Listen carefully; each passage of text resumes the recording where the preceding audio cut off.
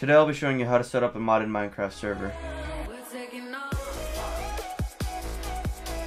Hello everyone, welcome back to the KyraHosting YouTube channel. I am Jake from KyraHosting.com, and today we will be setting up a modded Minecraft server. The first step is to go to KyraHosting.com/forge. Select the version of Minecraft that you would like to download Forge for, and click the download recommended option. After the countdown in the top right, you will click the skip button and the file will begin to download. Place the downloaded file on your desktop and make a new folder right next to it. Doesn't matter what you call it. Next, you will open the Forge file that you just downloaded and click Run on the installer. The next window will then pop up and you will select Install Server and click the three dots. Find the new folder you just created under the Desktop tab and click Open and OK.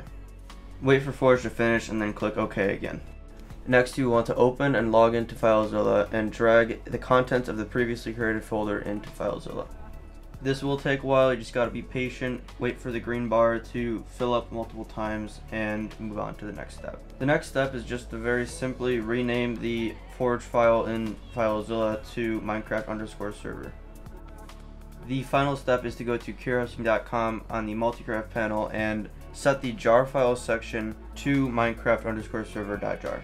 And that is pretty much it. All you have to do now is upload any Forge mods that you wish to use in your /mods directory of KyraHosting. Make sure not to use any client-side mods like Optifine on the server, because those are meant to be installed on your client, not on the server. Also, make sure to read the mods documentation for information on how to install if you are getting errors. If you need further assistance, you can leave a ticket on KyraHosting.com. There's a link in the description. Thank you so much for watching this tutorial. If you enjoyed and I helped you, you can leave a like and subscribe.